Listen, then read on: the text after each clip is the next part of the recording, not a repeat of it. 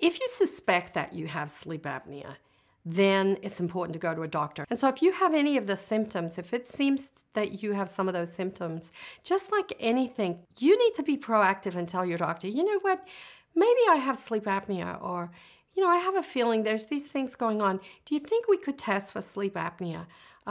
Talk to the doctor about it.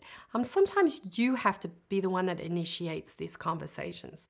Talking to so many more people, there's a lot of people that have sleep apnea that they really, first of all, didn't even know that they had it. Then once they found out about it and went to their doctors, they're always telling me the same thing. It was one of the best moves they ever made.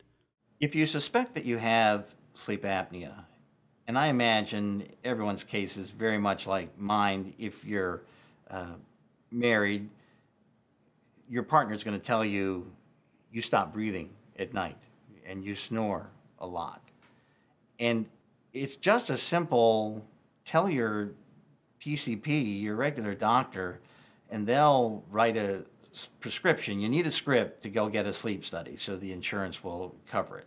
When you have sleep apnea, it's a very serious situation, and it needs being taken care of. It did take some time to do, time out of my day or time off work, maybe the next morning after the sleep study. But all in all, it was definitely a worthwhile experience going to get my CPAP machine and getting everything set up. The first thing is to talk to the people in your life who love you, because they're going to help to encourage you to do what's best for you. And I think that sometimes the things that stop us from using the equipment are our self-image, our ideas that we have that we're maybe going to be less of a person if we have to rely on equipment to sleep. What kind of, all kinds of ideas that we get in our heads that stop us from doing things that are good for us.